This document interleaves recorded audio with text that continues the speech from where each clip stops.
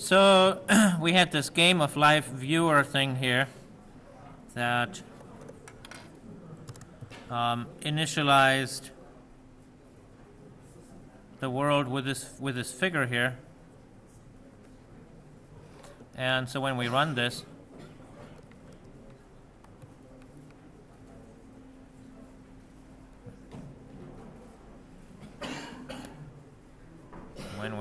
where's main?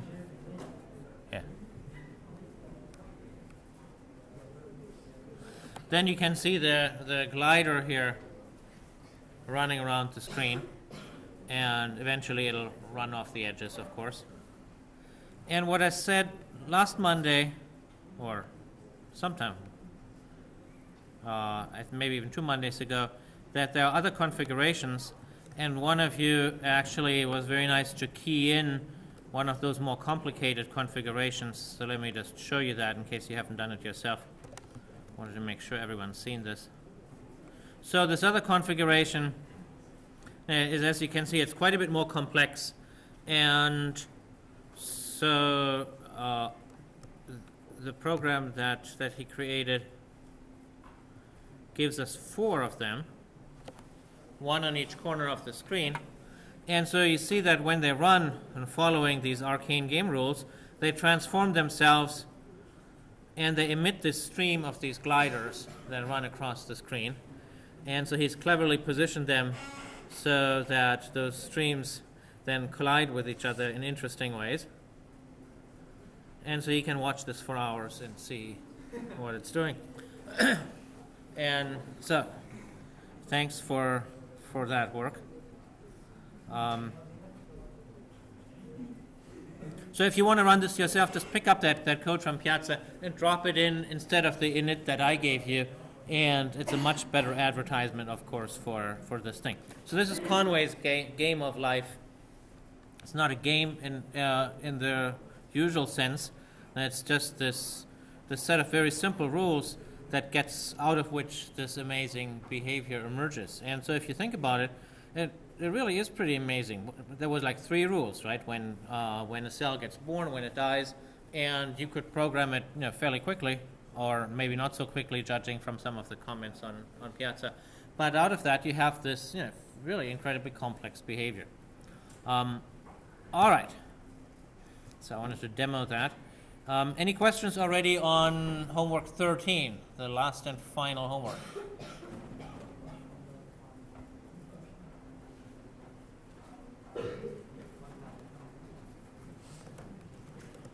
So let me pull it up real quick and see if I wanted to give a couple of hints.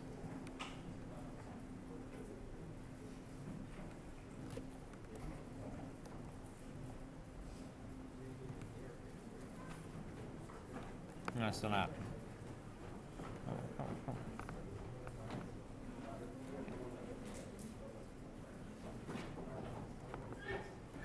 So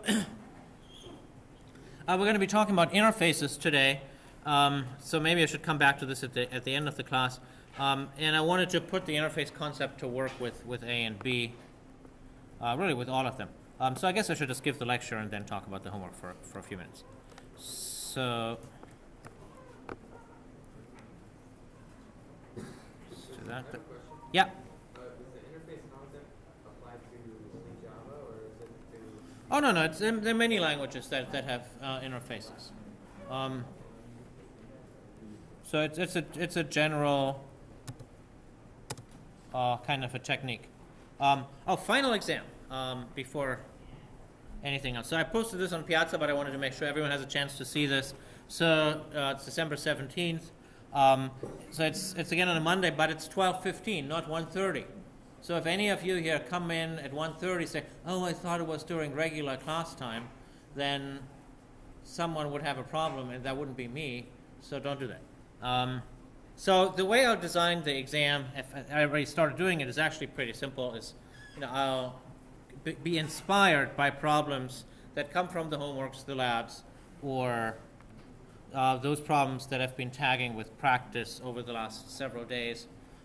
And so if you work through those 3 sources, that should be more preparation than you need. I'm saying that because ever so often I get students whose plan to study for the final is to reread the book. And while I couldn't agree more with you that it's a wonderful book, I do think that's not a very effective way of preparing for the final. The final is going to probe, can you actually do this stuff? And not can you read about it. So, and the way to practice that is to really do more things. So what I would really start doing is, for practicing the final, is I would go relentlessly through these practice problems. If you can get these done quickly, then that's great. I would go through those homeworks where you did not get a full score. If you got a score of 18, relax and smile. But if you got something that was significantly below that, and with significantly below that, I mean like 14 or below, figure out why you didn't get 18, and then just redo them without looking at the solution. I mean, looking at the solution is good as a matter of last resort, but it doesn't really teach you as much as doing it yourself. And also with the labs, if there was a problem that seemed kind of interesting, but you ran out of time, now is the time to finish those up. And if you do those things, you're going to do well in the final. So the basic themes are, of course, implementing methods in classes. Remember all those bugs where we went back and forth and dealt with instance variables and methods that transform them in some way. And so there'll be something of that flavor. And quite probably I'll just take one of the bug examples and modify it in some way so that you don't have to grasp a brand new context quickly. And then there'll be loops, loops, loops, arrays, arrays, arrays. The loops will loop over strings, they'll loop over arrays, more loops over arrays, more loops over strings, and there'll be a bunch of problems that say, just finish this code, just what we had in the midterm, that first problem. There was a question there, yes? Are we going to be required to know about polymorphism and inheritance? Okay, so I will somewhere put a token question where I will use the word interface in some way, and it will not be material to the question. It'll be something where it says, finish this method, and it'll be implementing some interface, maybe measurable or something.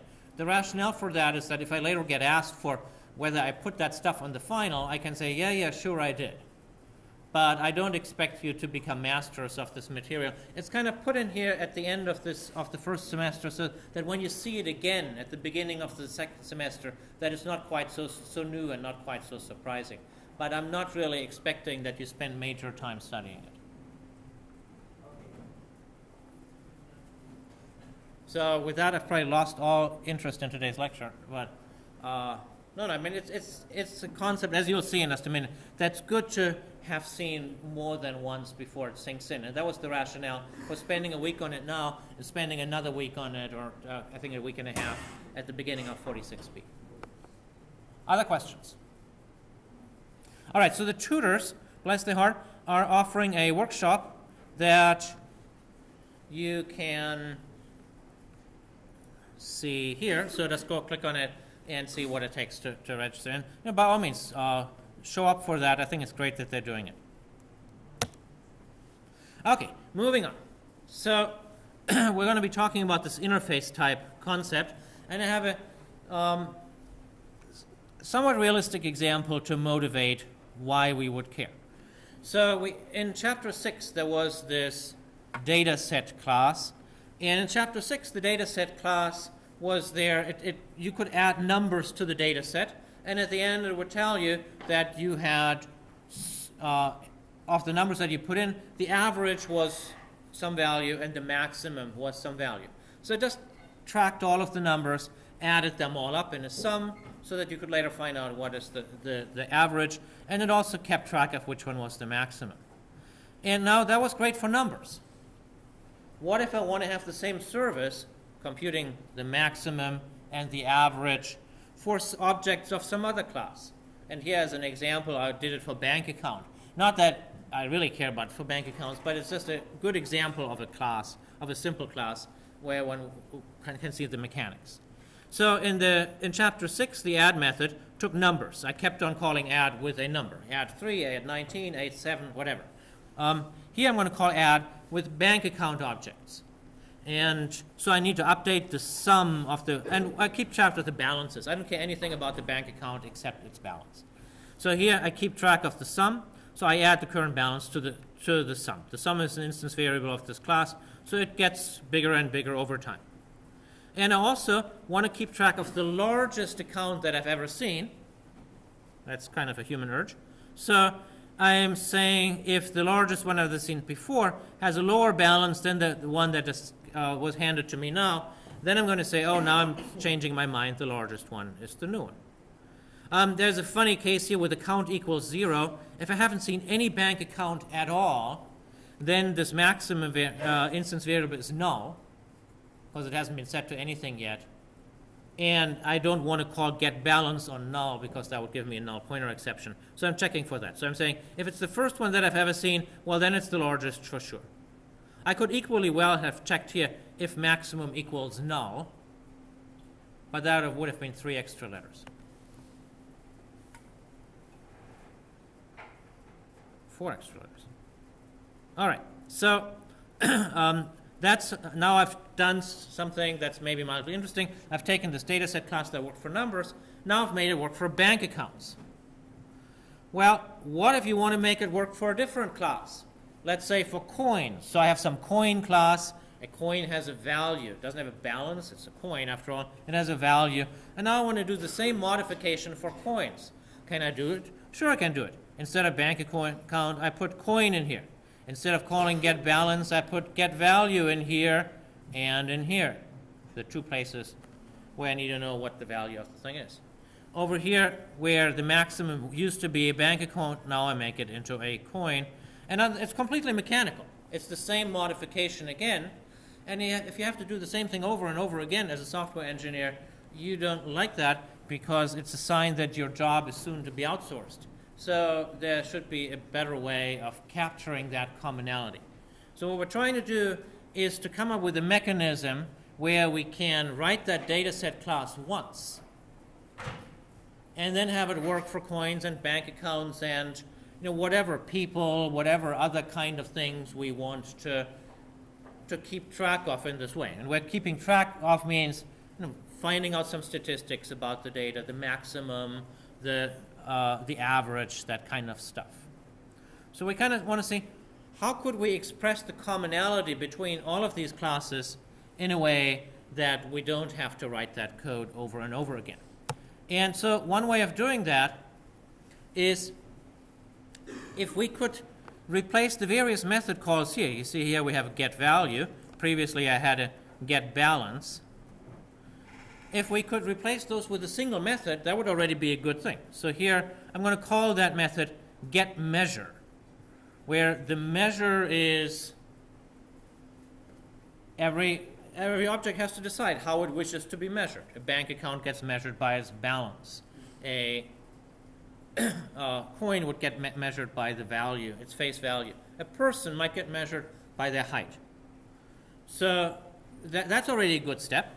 So we would now replace these get value, get balance, whatever, with get measure.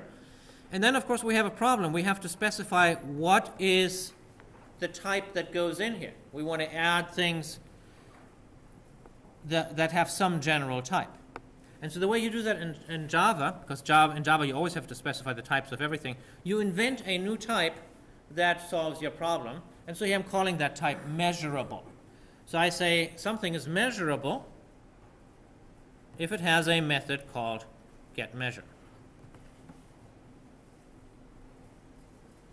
And so what's funny about this is I'm specifying no implementation. I don't know how that measure is obtained. Hold that thought. I'll show you in a minute how that's done. Right now we're just saying something is measurable if it has a method getMeasure, and then I can now implement my data set. Here it is. So you see each time here I put in that somewhat obscure measurable type. Over here I call x.getMeasure. And the compiler is happy because it looks at this getMeasure call. It looks to the left. It sees x. It says, what the heck is x? Oh, x is the thing over here. What is its type? It's measurable. And measurable promises to have a getMeasure method. And so the compiler will know that that method will surely exist.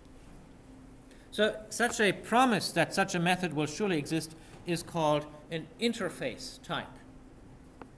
And so you'll notice that when it's declared over here, it's not a class, it's declared with the keyword interface.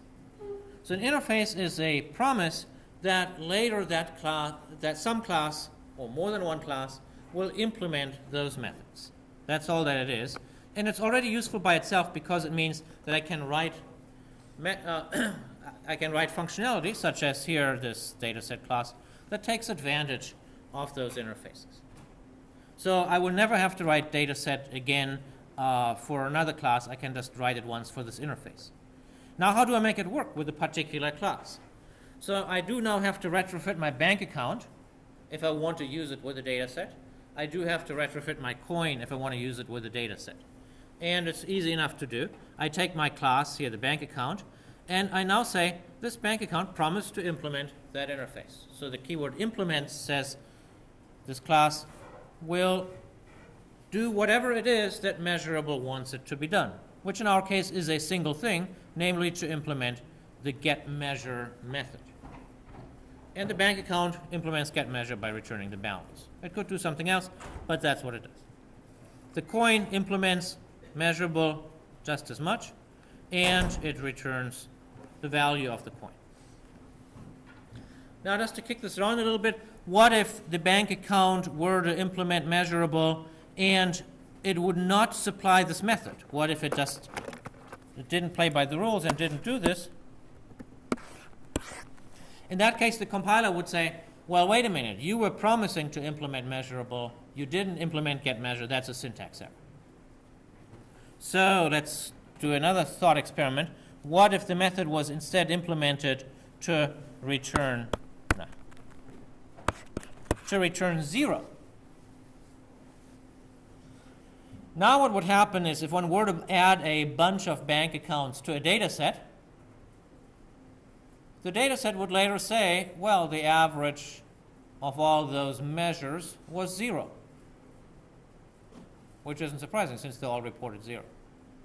And it would say the largest that I've ever seen was the first one. So that's not very interesting or very useful, so one should just not do that. All right, so again, why are we doing this? We're doing this so that we can reuse code. And which code can we reuse? It's not the bank account or the coin that we can reuse, it's the data set that we can reuse. So you should think of the data set as the this mixer here. That big heavy stand mixer, that's the data set. And what is a mixer willing to do, if you think about it? A mixer is there to provide a service, just as the data set is there to provide a service. And what's the service that the mixer provides?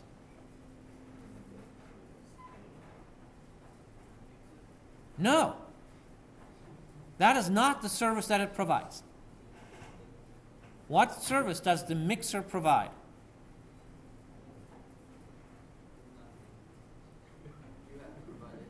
No. The mixer is here. It lives to serve, and it provides a very specific service. It's a standard size. It spins. It rotates. The service that the mixer provides is not to mix. It's to rotate. They should call it a rotator, because anything that you plug in that has the right attachment thingy, it will get rotated. It doesn't have to mix, right? You could, if they made such a thing, you could put in a drill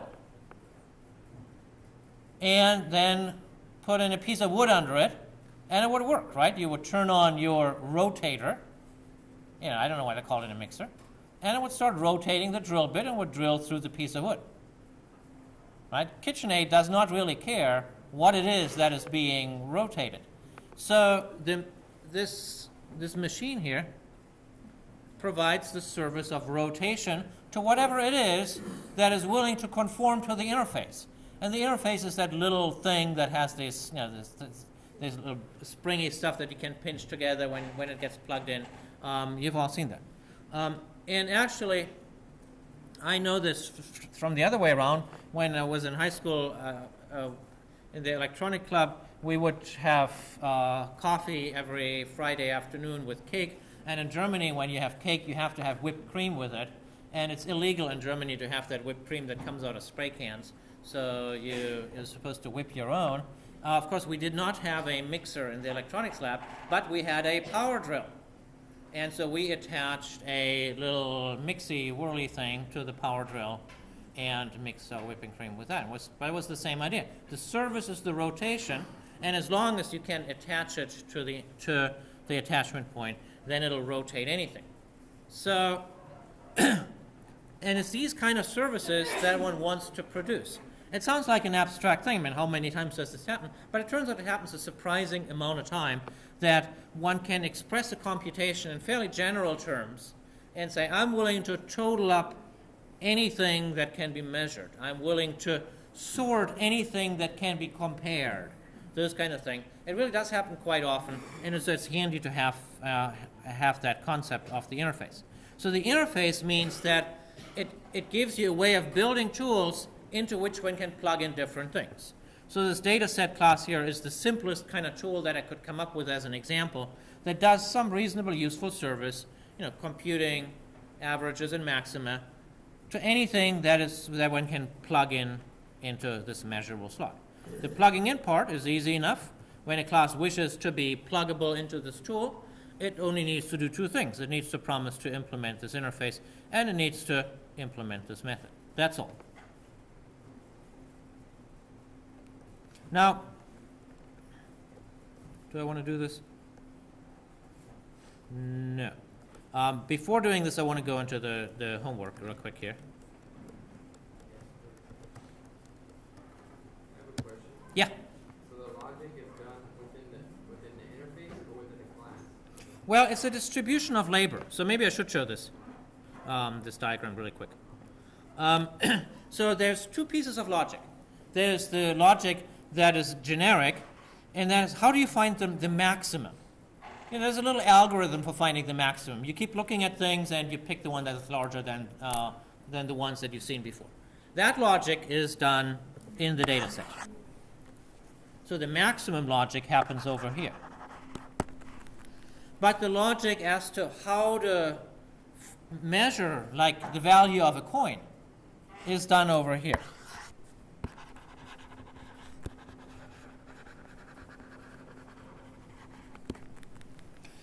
And what the interface gives you is a way of decoupling those two things.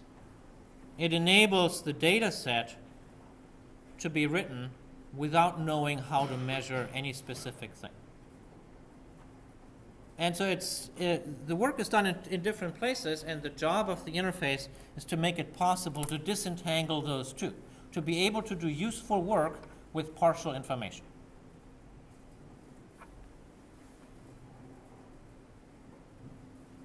So, because it's a little abstract, I've designed this marvelous homework.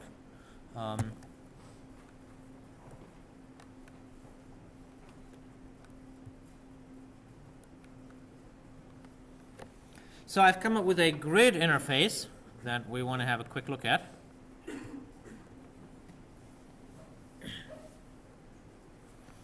And so what I want to do is I want to store a grid of numbers, zeros and ones. I'm really mostly interested in zeros and ones, but there could be any numbers here. But I want to be coy about the way that I store them. Now you might say, that's silly. Why not be clear about the way you store them? Obviously, they should go into a two-dimensional array. But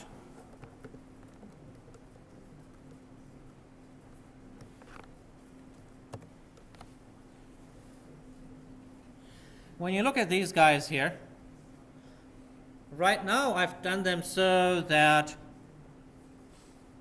these things here, they all shoot inward. What if I made them in some other direction? Here they all seem to annihilate themselves in the middle. But what if I made them so that one of them just goes outwards? And now I want to track the progress of those gliders over 1 million generations. Now, if I wanted to do this in a two-dimensional array, I would come up with a huge array, most of which would be empty. And that's not so good. It would be better if instead of storing mostly zeros, if I could just store the non-zero locations. I might only have a few, because these gliders here, each of them only occupies 5 spaces, and if I want to find its travel through life, I only need to find out where it is, and I don't need to specify all of those zeros around there. So even something as simple as a grid, there may be more than one way of specifying a grid. If I have lots of non-empty locations, the two-dimensional array is a great way of doing it. If I have mostly empty ones, then there's a different way of doing it that's much, much more efficient. And so whenever you're in that kind of situation, then you say, well, what do they have in common? And what they have in common is exactly what I need to make my game of life computation working. And think about what I need to do the game of life thing. I need to find out which locations are occupied. So I'm going to say anything is entitled to call itself a grid if it can give me at any point a list of all of the occupied locations. And if for any location, it can also tell me what the valid neighboring locations are. And now you can imagine there are different kinds of grids, really. So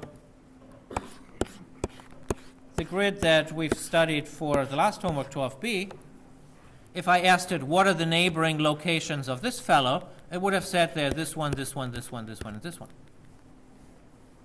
But if I use my strategy that I say I'm only going to store the non-zero locations, I can now implement a potentially infinite grid that never ends.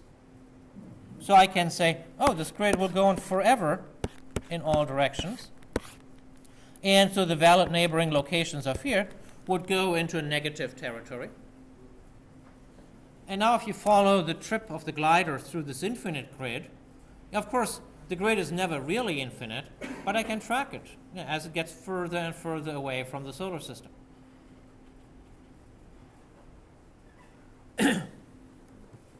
So, all right, so a grid has to be able to tell me what are its valid neighbors. Actually, the computation of the valid neighbors is easier in the infinite grid than in the finite grid because there are no borders to worry about.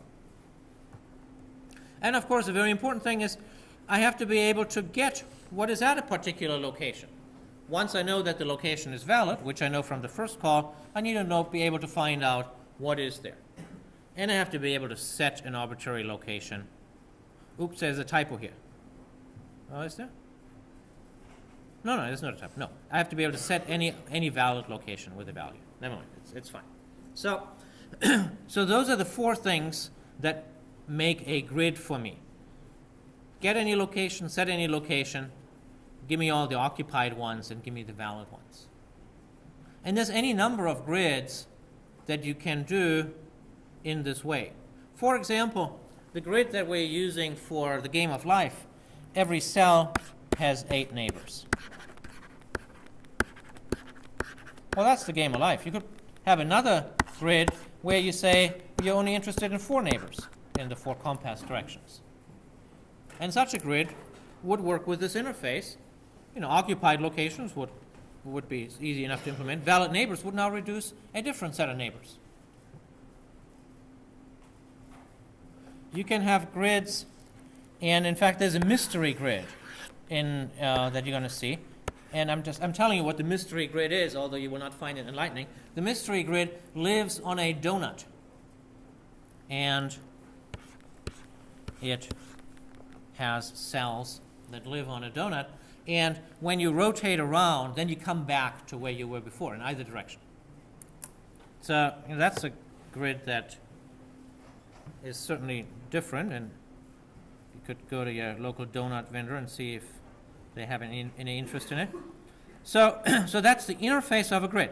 Now notice in this interface here, I have the methods. I say what the methods should do, and I gave no implementation. I leave it up to the specific grid on how it wants to implement it. And so your job is to do that implementation for two different grids. The first grid is the rectangular grid that has rows and columns. And that's pretty much going to be to take the solution to 11b, no, 12b, I'm sorry. And if you haven't solved 12b, you can just look at my solution and rearrange it for here. So get and set are surely going to be pretty trivial. Valid neighbors and occupied locations, they're in almost the same form, maybe even in exactly the same form, I can't remember. And you can just fit them right in here. And then you're done with 13a. 13b, that's the infinite grid. Of course, it's not really infinite. It can only collect a finite number of points at any given time, but it's unbounded. It can get as large as one wants. And so to implement an infinite grid, or an unbounded grid, I should say, you do the following. You keep two arrays. One array has all the locations, and one of them has all the values. And so you might say, at 1, 2, there was a 1. At 2, 4, there was a 1. At 3, 7, there was a 1. So you just keep those parallel arrays. The first one has location objects. The second one has numbers. I recommend to make an array lists, not arrays, because it's easier to manipulate. So in this case here, occupied locations is actually trivial to implement. What's occupied locations? It is just this thing. Right? That's occupied locations. Valid neighbors is also very easy, but I'll leave that to you because it's unbounded. It's always the same computation. You just go into the 8 corners. You don't have to worry about the border. Now, how do you do get?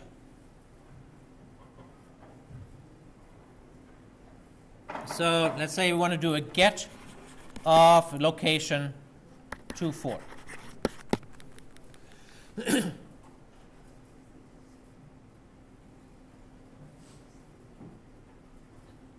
Well, there's really only one way to do it. You have to try to find it in here. And you say, is it this? No. Is it this? Yes. And then you look at the one here, and that's the one that you return. How do you do set? So let's say we want to set 9, 11 to 2. Well, just like what you say is we just add the location to the locations, we add the value to the values, except, yeah, what if it's already there? Then I need to overwrite the existing one. And then there's one other fussy case. What if I was asked to set something to 0? Then instead you need to remove it. Right? That's how you implement set. So notice that the implementation of set is really different when your underlying array, or grid I should say, when your underlying grid has this representation as opposed to when it is an array of rows and columns. But conceptually they do the same thing. And so that's another way of looking at interfaces, that you have an underlying concept of what these things should be doing, but there may be more than one way of implementing that concept. And so the interface lets you encapsulate what's common between the various competing implementations, and then you can just use that in your computation. And in fact, you're going to see that in Part C. In Part C, I'm asking you to implement homework 12b, the game of life, and not with a two-dimensional array, but with a grid. And so instead of asking the two-dimensional array, what are the neighbors here, you ask the grid, hey, what are your neighbors? And the kicker is, you will not know which grid I'm going to use to test it. So the tester will swap in a different grid that you've never seen before. You have no idea what it is. Well, how the heck can you do anything if you have no idea what it is? Well, you do know something, you know that it has these 4 methods. So all you get to do is, in 12C, is all you can do is use those 4 methods and nothing else. So hopefully that'll give you a good feel of a pretty useful application, actually, of what interfaces are in a situation where it really makes sense to use them, and where a little bit more interesting than that measurable interface. This situation here is what you're going to be spending all your time in 46B about. There's going to be multiple ways of implementing the same data structure. You're going to be working with the interface when you use the data structure. You're going to be working with the implementations of the interface when you construct one of those multiple implementations. All right. So do I want to, if I have time, I'll do this. So a couple of technicalities. It often happens that you need a convert between class and interface types. So the conversion goes as follows. Here I have a bank account, and I now want to, normally I want to pass it on to a method. So I want to be able to say dataset.add account. And this is now the parameter here of add. Well, that was a measurable. Remember, it's at measurable x. And so the question is, can I go from a bank account to a measurable? And yes, you can. You can always go from an object of a class to a variable of any interface that the class implements. All right. Now you could convert here from the coins into the same mez. So this same variable mez here can hold an account, and a little later it can hold a coin. As long as it's measurable, it's okay. If it's not measurable, like rectangles are not measurable. Oh, why are rectangles not measurable?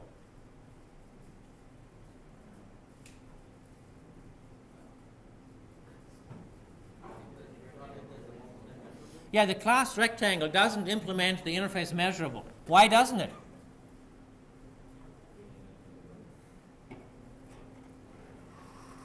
Okay, who wrote the class rectangle? Someone at Sun Microsystems. Who wrote the interface measurable? I did. Okay, and the fellow at Sun sadly never heard of me, and so he didn't follow this great idea.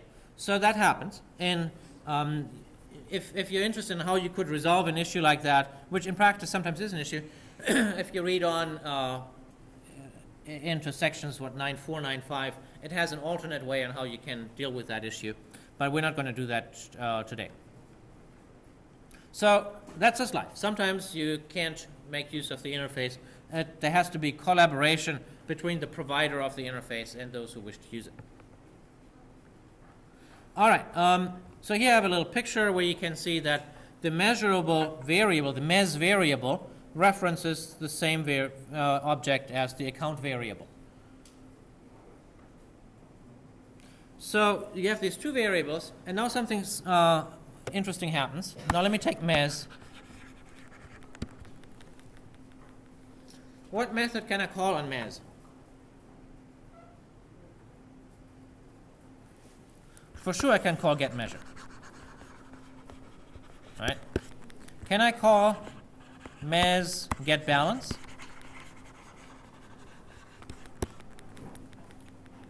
Yes or no? I heard a timid yes. And since I kept on digging, it must not be the right answer. And I can't. Why not?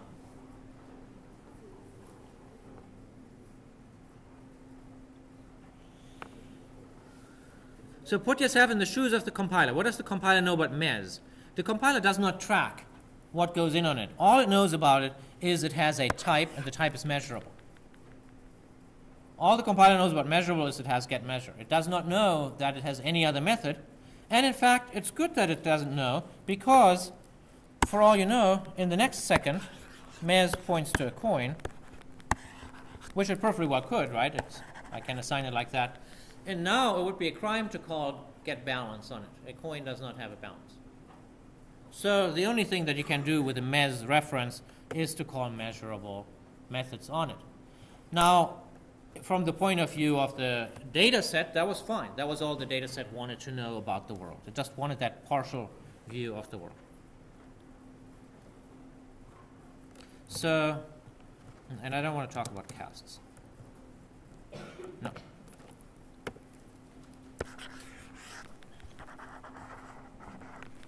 So now when we look at MES one more time,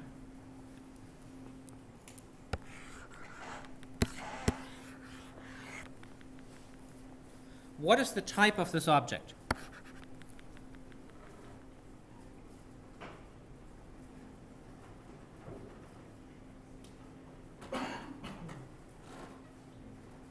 What is the type of the blob on the right? Maybe. Could have been coin. It is not measurable because there are no objects whose class is measurable. So I don't actually know what it is. I can't say with certainty whether it's a bank account. It might or might not be. I can't say with certainty whether it's a coin. Might or might not be. But I know for a fact it is not measurable. There are no objects. Why are there no objects of class measurable? Because it's not a class. It's an interface. So it's kind of interesting that you can have variables that are measurable, but you can't have objects that belong to the class measurable because there simply is no such class. So a variable can be a reference to a class or an interface, and an object must always belong to a class. That's what makes an object an object. Yes? Yeah, I know that there was a question on the quiz like that, Uh-huh. but when you're looking at the object through measurable, the only thing you can say about it is that it is a measurable. Granted, you don't Yeah. instantiate objects that are measurable, but So you could say it belongs to a class, an unknown class that implements the measurable interface. Yes. So if that's one of the right answers, that's fine. But if the question, I'm sure, was correctly worded and vetted by the lawyers to say to which class does it belong? yeah, but it said specifically, first of all, it didn't say that you assigned it to measurable. Uh-huh, yeah. It missed that part of the question. But it seems to misleading to speak of it as anything other than measurable if you're looking at it through measurable. Yeah. So the way the wording is that it can't be an object of measurable. It can't be an instance of measurable because an interface has no instances. But it's an instance of something that implements measurable. That's correct. And so if that was an option in the quiz, that would be the one that you should choose. So I don't remember the exact wording of it. So I hope that it was done okay. It might not have been. But so it is an instance of an object. It's an instance of a class that implements measurable. But it's not by itself an instance of measurable. So there won't be a quiz on the final with that. I just wanted to point out that you can have variables whose type is one of these ephemeral things of which there don't actually exist any objects. That simply means it's a variable that can hold one or the other or any of those objects. So the flexibility is you can put in any of those objects, whatever you like, but the drawback is you can't call any methods on it except those that's in the lowest common denominator in the interface. There was a question somewhere? All right.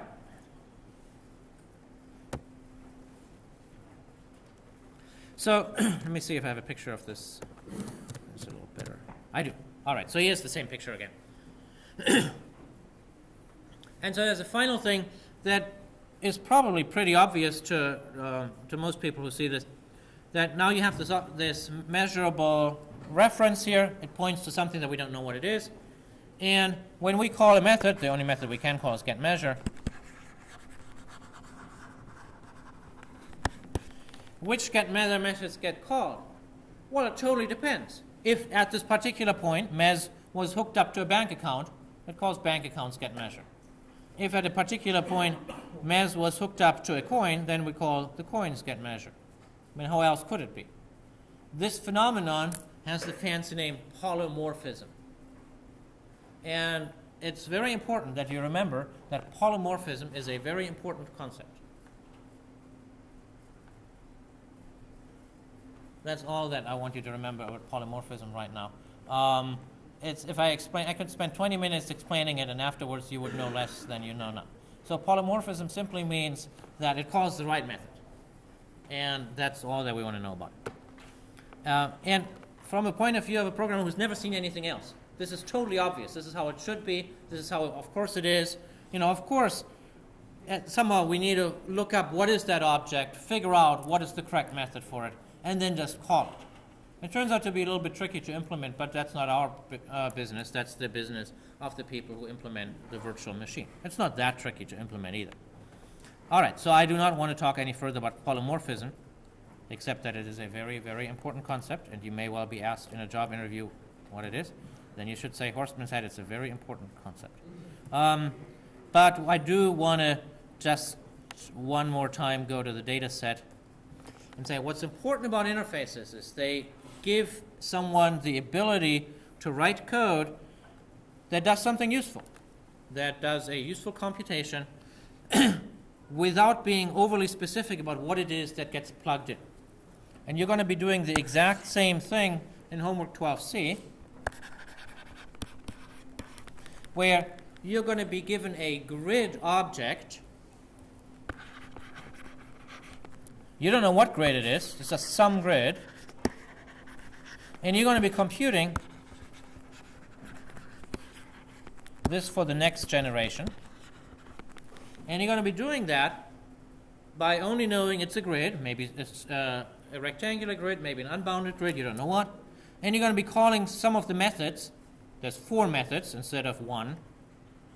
And when you're done, you will have the grid transformed to its next generation, not knowing what grid that is. And when you see, it turns out to be a completely straightforward modification of what you had to do in homework 12C, or what someone had to do in homework 12C, because you're able to inspect the solution. All right, now let's see if we have a couple of time for at least one clicker question. Yes. Now this is such a beauty. Okay, well, when you fire up Piazza, while I do this.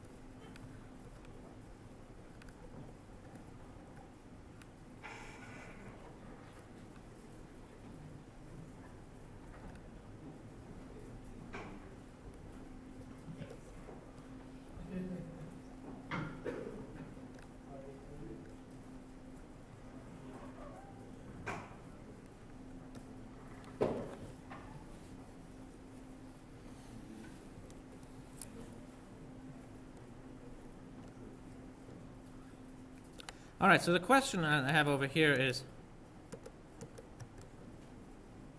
where's my class?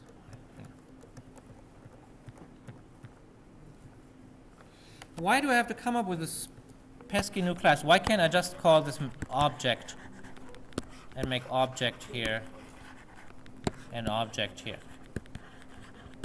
What's object, you may ask? Did we talk about object at all? Okay, so object is the class that's the lowest common denominator of all classes that exist. Like, you can convert everything into a reference of object. So it's always legal to say object obj equals account, for example.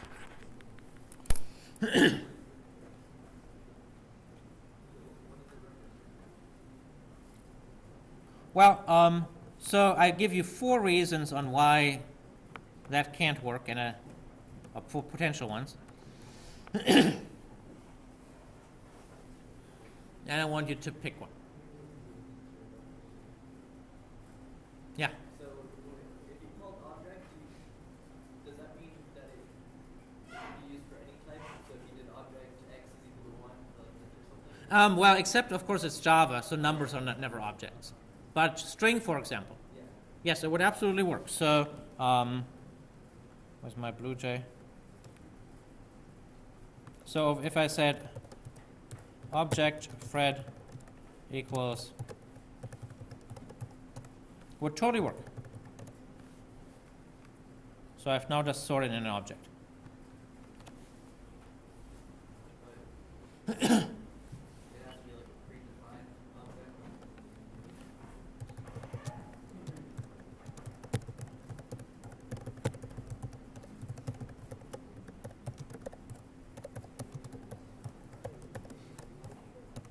So now Fred contains a rectangle.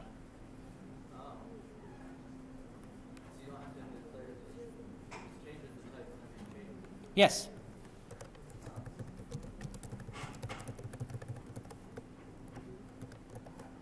We don't do that because it would just get confusing. No. And there's a stronger reason than that. And I guess that's the reason that I'm trying to get at with this question. So, let's say you did this. Where would it break?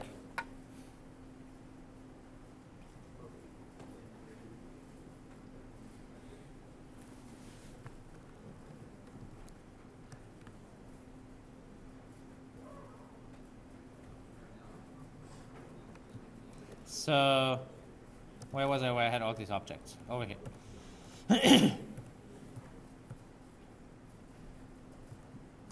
So, I'm putting object here, putting object here, putting object here. Could I call it? Could I say add of an account? Sure I can, because it'll take an account and turn it into an object. No sweat there. Now let's go on here and say sum plus x dot get measure. Will it compile? It can't compile because what is the type of x? It's object. And how is the compiler going to know that this particular object has a get measure method? And so the compiler will say, if it's an object, you can't call any method on it. Well, actually, I lied. There's a couple of methods that you can call on object, such as toString. Every object has a toString method. But not every object has a get measure method. So at this point here, it's going to break. So see. This was a definitely very ambiguous question.